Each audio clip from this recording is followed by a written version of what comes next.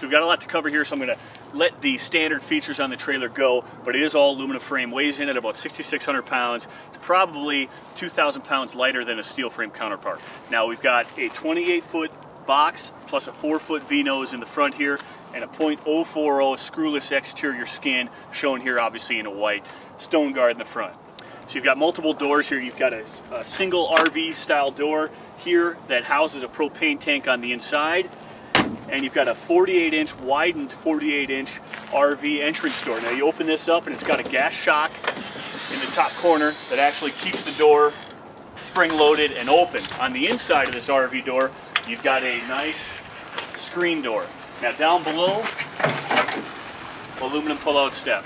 One of my favorite accessories is the manual rollout awning shown here with an aluminum weather shield up top. So I'm just going to illustrate how that awning actually rolls out.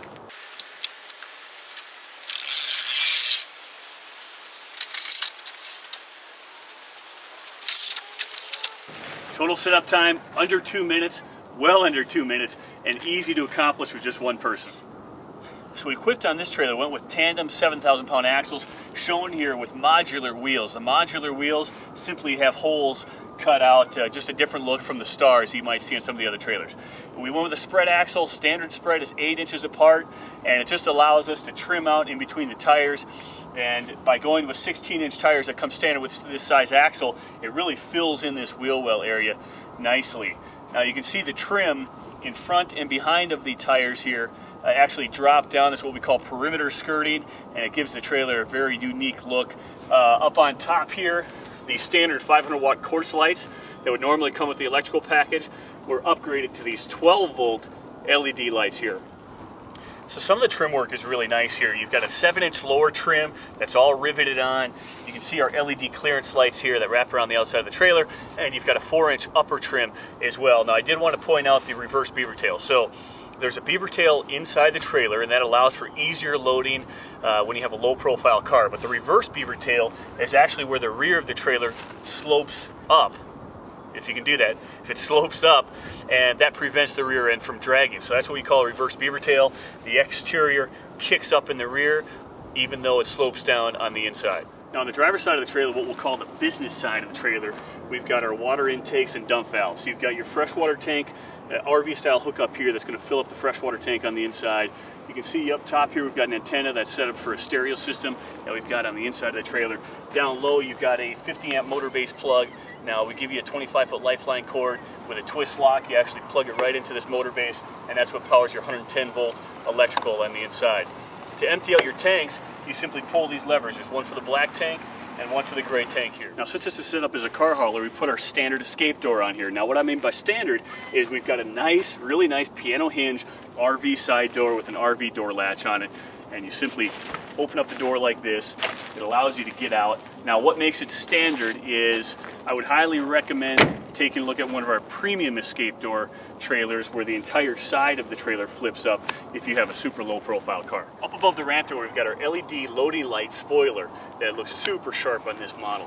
You've got LED tail lights as well. Now the locking mechanisms that lock the door, a little bit different than some of our other trailers. This is what we call a recessed cam lock. So this operates by simply opening up like this. There's an internal locking mechanism, and you open your door here. Now the danger here is you need to make sure you push these handles in so they don't dig into the ground and you break them. But it is a really nice locking mechanism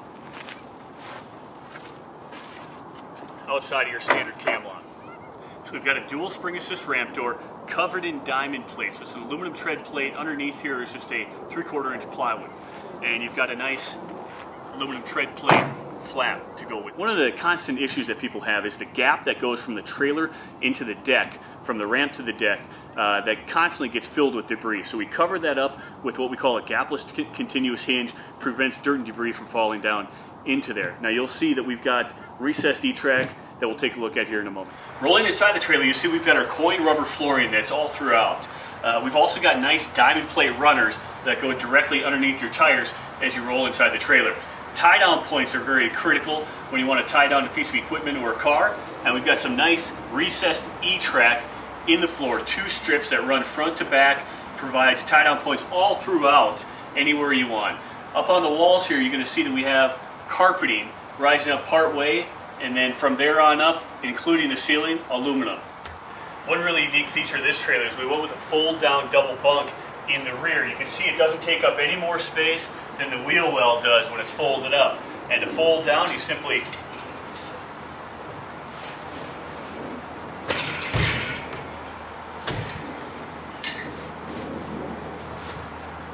pull it down and you're all set, ready for the night.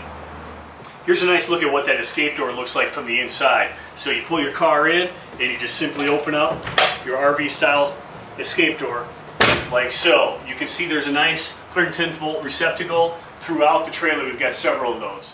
We've got a combination of electrical in here, including 12 volt and 110 volt. Your 110 volt package powers your receptacles and your fluorescent lights that you can see recessed into the ceiling, as well as the air conditioning unit up here. The 12 volt system simply run off a battery, and a converter runs your 12 volt lights here that are recessed. Those are LED lights, as well as your stereo system up front. Way up in the front of the trailer, you're going to see we have a recessed tire compartment in the floor. It's great for a spare tire, or you can also utilize it for extra storage. Just in front of that, you can see we've got a recessed winch compartment as well. Now, there's no winch inside of this particular compartment. It's set up for a future winch. All you have to do is add the winch. It's already wired and ready to go. Now, just out of the screenshot there, you might be able to see a fire extinguisher. We're required to put a safety package on a trailer if you do have a bed inside of the trailer. Basically tucked up into the V-nose is where you've got your bathroom package. So you've got a nice countertop space here with some cabinetry and a little bit of storage underneath. Now, you've got your water heater and your water pump housed underneath here, so there's not a lot of space underneath the sinks, but you've got a nice sink, vanity mirror, and overhead storage, as well as the stereo system CD deck MP3 player that we mentioned earlier. More receptacles throughout the trailer. Here's one that we can take a look at here, as well as a thermostat up on the wall to control your air conditioning unit. Now, over on this side, we've got a nice compartment, opens up more storage space. We tucked away our battery, our breaker box, and our converter all inside of this storage area here. We open up this door, and inside we go into the bathroom. Inside of the bathroom enclosure, we've got our stand-up shower. Now, this isn't a large shower where you walk in, it's got a nice dual head, his and her type shower unit. It's a trailer, so got to keep it kind of small, but even though it's small, we make up for it by making it as nice as we possibly can. So inside the shower, get a nice stand-up, nice sliding door, as well as your toilet on this side.